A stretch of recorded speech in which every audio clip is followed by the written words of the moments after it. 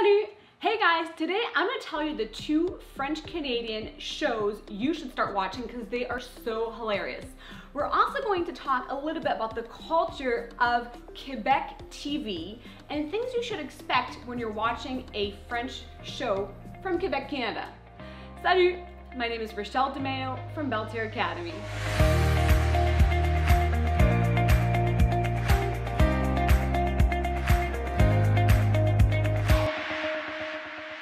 So this first show that's very popular, and actually it's popular in France, but it's also popular in Quebec, Canada, is called Un Gars, une Fille. You can see it behind me.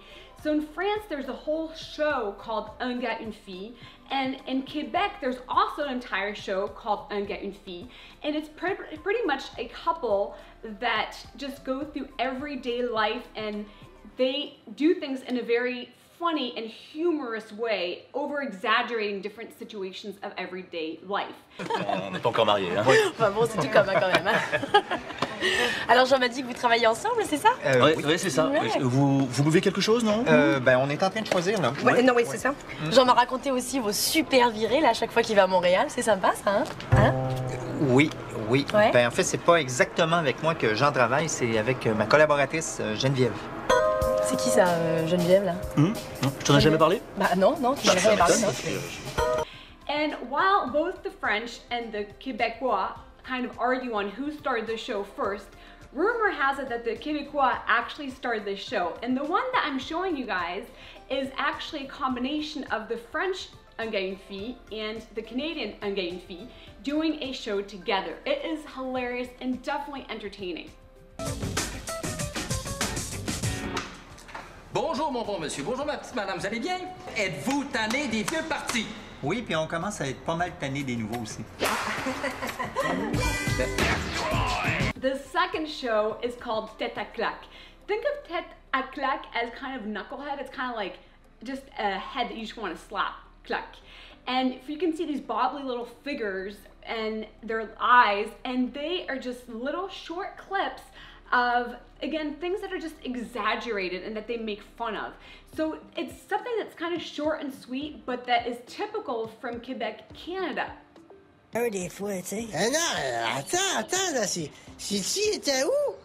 They have different scenarios showing almost everyday life, things that happen there, so you learn some of the culture as well as different language. Attends! Oups, t'es-tu correct, Julie?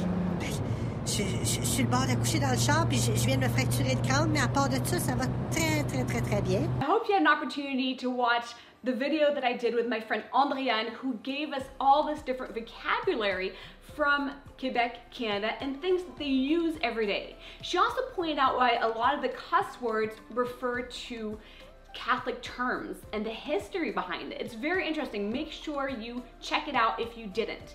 In our classes, actually, at Belter Academy, we've been looking at weekly, exploring virtually different parts of the French-speaking world.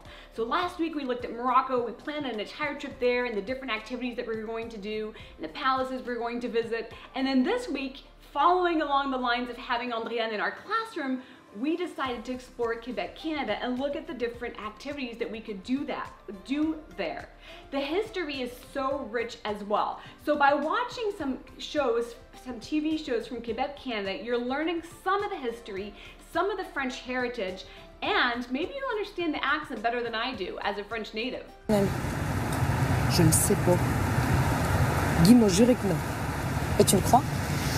5 sur 10.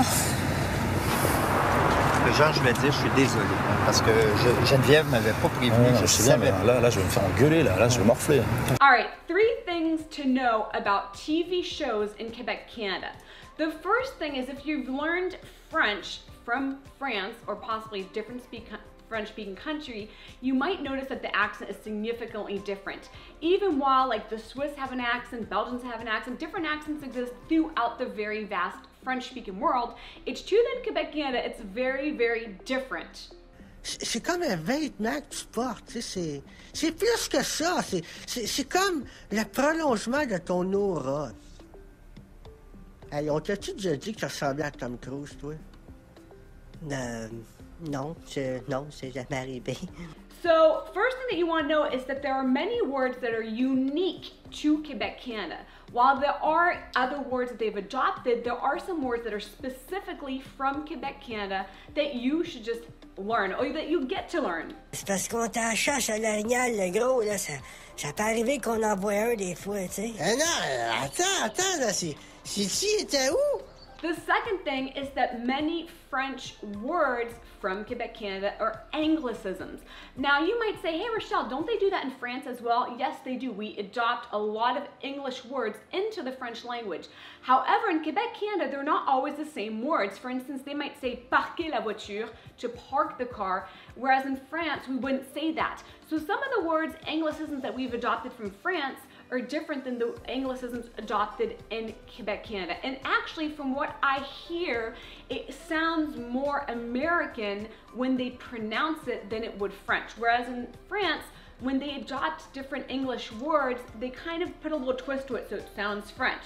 So when you're hearing these English sounding words in Quebec, Canada, remember that these words are anglicisms that have been adopted into the language, everyday language of Quebec, Canada. And actually some of the words are completely English words. They're not even anglicisms or words that they've possibly changed in some way, shape, or form. They are just English words that they use with a little spin to it. Oh boy, qu'est-ce que ça peut bien être ça? Oh, des semelles, odor destroyer. Ici, je suis à côté du pick-up. And then thirdly, a lot of Quebec French words are actually old French words. So they're words that we used to use back in the day in France, but that are no longer used. Un char, c'est la même chose. Tu conduis tellement mal là, que je pense que le bébé veut sortir juste pour débarquer de char. Ça, c'est pour mettre dans tes souliers. So again, from that video that I did with Andréane, you probably learned some of them, like words like soulier or chandail. We used that centuries ago, but in Quebec, Canada, they kind of stuck and they still use those.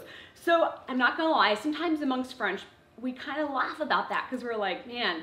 And one of the jokes that I had with a friend of mine who came and spent 3 months here, we were talking about the differences between like the French from Quebec and the French from France. And I was just said something like, ah, je kiffe la musique. And she was like, what? It means like, I like music, but it's a French slang. And you know, the French more fast paced with adopting some of this newer slang. And when I explained it to her and she kind of looked at me, I said, oh, don't worry, you'll adopt that in 100 years. So we kind of laugh about that from the French from Quebec, France, and the French from France, because they still use this old French vocabulary as everyday language in the 21st century. So those are the 3 things that you want to know when you're watching TV shows from Quebec, Canada. I encourage you to check these out just for a good laugh.